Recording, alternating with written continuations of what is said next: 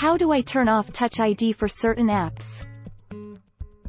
You can choose to enable or disable Touch ID at any time through the Profile menu, the icon in the top right corner on the account list screen, within the app. You will always have the option of entering your passcode for our app, even if Touch ID is activated. How do I bypass Touch ID on iPhone?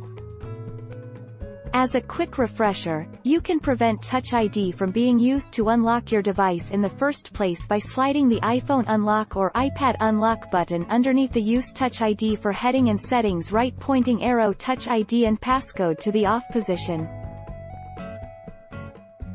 How do I enable Touch ID on my banking app? Enable Touch ID on your device, access settings on your phone and select Touch ID and passcode.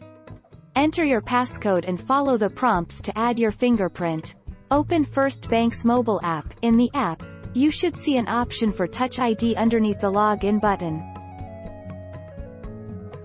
How do I remove Touch ID from Google Pay on iPhone? To disable Touch ID on your iOS device, launch the Settings app and then tap on Touch ID and passcode.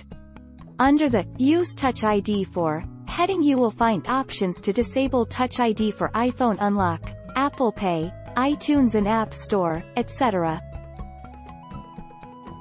Don't forget to subscribe for more of these videos.